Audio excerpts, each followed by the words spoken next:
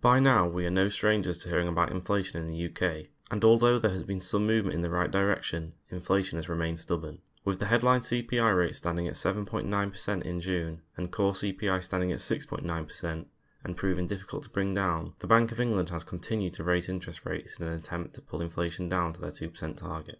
Most recently, on the 3rd of August, we have seen the Monetary Policy Committee raise rates to 5.25%, bringing them to a 15-year high. For those of us in our 20s and early 30s, we will never have experienced rates this high in our adult life. These rate rises are bringing increased pain to those looking to buy or those whose fixed rate mortgages are coming to an end, with the average 2-year fixed rate now at 6.85% and the average 5-year fixed rate standing at 6.36%.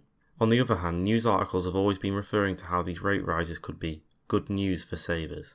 But with the average savings account offering a measly 2.53%, it is clear that not all savers are gaining the full benefit that a high base rate could offer. The big high street banks are the biggest culprits of this, as they know they do not have to be as competitive due to strong brand loyalty and established customer bases. Take NatWest for example. They are currently offering only 1.41% on their easy access saving account for balances under £25,000, and these rates aren't even much better if you are lucky enough to have bigger sums of money in your savings. Barclays are even worse, offering 1.51% on balances below £10,000 and 1% on any savings above this value. So they are actually punishing you for saving more with them. We could go through many more examples, but it is a similar story with all high street banks offering easy access saving rates nowhere near the headline Bank of England rate of 5.25%. But I'm going to show you how retail investors like myself can, with very low risk, benefit from the full Bank of England base rate on their savings. This is not financial advice nor a recommendation of what to do with your cash. It is simply for educational and entertainment purposes.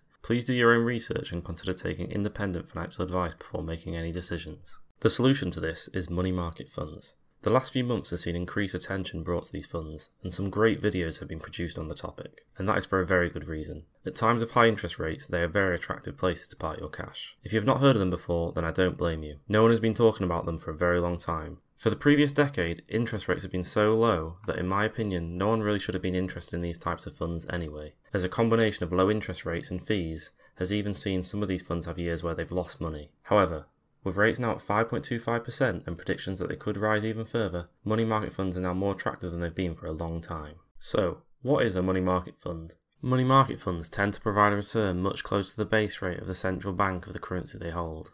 For money market funds denominated in pound sterling, this will be the rate set by the Bank of England, and for those in US dollars, it will be the rate set by the US Federal Reserve. The funds deliver these returns by investing in short-term debt. This could be debt from governments, banks, or companies, but all with high credit ratings. The short-term nature of the holdings means that money market funds quickly adjust to any changes in the central bank rate. As the short-term debt holdings in the fund mature, they are quickly replaced by debt issued at the new rate, which means your money invested in the fund will quickly benefit from any increases in the bank rate. The combination of the debt being short-term and of high credit quality means that these funds are very low risk. There is very little chance that a highly credit-worthy source will default on their short-term debt. By looking at the key information document of a few different money market funds, we can see that they are all given a risk rating of 1, which is the lowest rating an investment fund can be given. As a UK investor, I personally would only put my money in a sterling money market fund. Although money market funds in different currencies are available to UK investors, we have to take into account any currency conversion fees as well as the additional currency risk that comes with them. If you have money in a US dollar money market fund for example, but the pound strengthens against the dollar, then you may get a lower return than the central bank rate. Looking at the performance of the Lixor Fed Fund US dollar cash ETF provides a perfect example of currency risk. As UK investors, we can purchase this fund on the London Stock Exchange, and our pounds will be converted into dollars in the fund. However, when we come to sell our holding, the dollars will have to be converted back into pounds. Therefore, in the year to date, as the pound has strengthened greatly against the dollar, all returns of the fund have been wiped out. You can see the almost mirror effect in the relationship. By investing in a sterling fund, the currency risk is taken out of the equation. A good way of seeing what to expect from a sterling money market fund is to look at the SONIA rate, as all funds I've seen have this as their performance benchmark. SONIA stands for Sterling Overnight Index Average.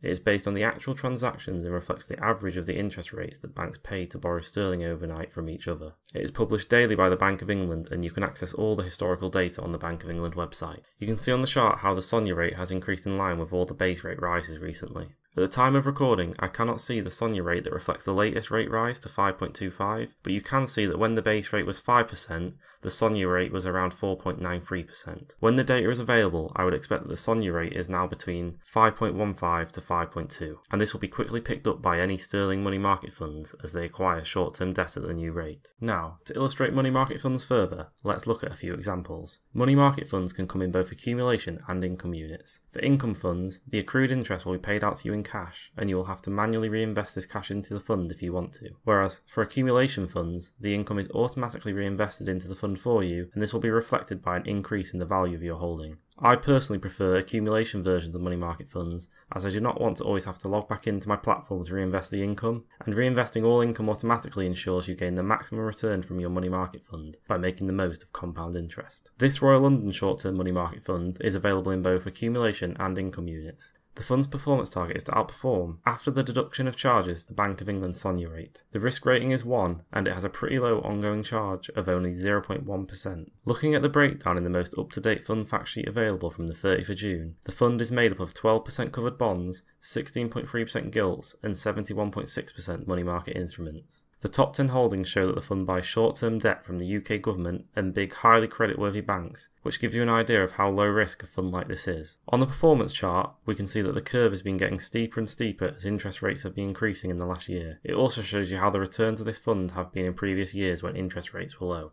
And the cumulative performance here shows that the fund has roughly matched the SONIA rate over the last 5 years, which may help provide confidence in the ability of the fund to track the SONIA rate in the future. An example of an income fund is the Vanguard Sterling Short-Term Money Market Fund. The fund also has a risk rating of 1, and the ongoing charge is 0.12%. The weighted average maturity of the holdings within the fund is 23.3 days, which helps give you an idea of how quickly the new base rate by the Bank of England will be picked up. Once matured, these holdings will be replaced by short-term debt issued at the new rate. The fund is made up entirely of high credit rating instruments, as well as a small amount of cash. Similar to the Royal London Fund, the top 10 holdings are all in short-term debt issued by the UK government and big, highly creditworthy banks. As this is an income fund, the performance chart is interesting to look at. You can see how the interest accrues throughout the month, increasing the value, but then the price drops as the accrued interest is paid out to investors. For a final example, I will look at the Lixor Smart Cash Money Market Fund. InvestEngine has just announced that Lixor Smart Cash was the most bought fund in July on their platform, and this really serves to highlight the growing popularity of these money market funds. Lixor Smart Cash is an accumulation fund, the risk rating is 1, and it is the cheapest example I've looked at with a total expenditure ratio of 0.07%. The investment objective of the fund is to generate a return linked to money market rates, and it is benchmarked against the SONIA rate. Unlike the other two funds I've looked at, Lixor Smart Cash doesn't actually hold the short-term debt and money market instruments directly, but it generates a return close to the SONIA benchmark through a swap agreement with SocGen. Without going into too much detail, this could be considered to increase the counterparty risk. However, I personally don't think that SocGen is at risk of going bust anytime soon, but you should be aware of this before investing. Looking at the fund performance, you can see that the fund has consistently beaten its benchmark, giving returns just above the SONIA rate. What I most like about the Lixor Smart Cash fact sheet here is that you can see the historical monthly returns. You can see how in the last decade or so, the returns has been terrible, and this is in line with how low interest rates have been. However, you can see as interest rates have increased in the second half of 2022, the monthly returns have been getting better and better since, with the most recent figure here showing that the return in June was 0.4%. You would expect these monthly returns for July and August to be even higher, as they will reflect the fact that the base rate has increased further since then. Before you decide to utilise a money market fund, here's a few pros and cons to consider. The biggest pro is that you're able to beat the return of all easy access saving accounts that are currently available on the market, whilst only taking a small amount of risk. As shown in the introduction, the rates offered by the big banks for easy access saving accounts at the moment are far below what these money market funds are currently returning. Next, if you have a very low risk tolerance but want to invest, money market funds are about as low risk as investments can get, and they are very predictable unlike stocks. You can never know for sure which way a stock is going, but with money market funds, you can look at the base rate of the central bank to get a pretty good idea of the return you'll get at any given time. Another great advantage is that you don't have to constantly shop around for the best savings account and move your money around. With money market funds, the fund will quickly adjust to any increases in the Bank of England base rate as it buys short-term debt at the new rate. You can therefore keep your cash in one fund and be confident that the new interest rate will be picked up quickly. The biggest strength of money market funds is also their biggest weakness. They quickly adjust to any changes to the base rate. So if the Bank of England decreases interest rates, then so will the return on your money market fund. To get a roughly 5.25% annual return on your money market fund investment, the central bank rate would have to stay at this rate for the full year.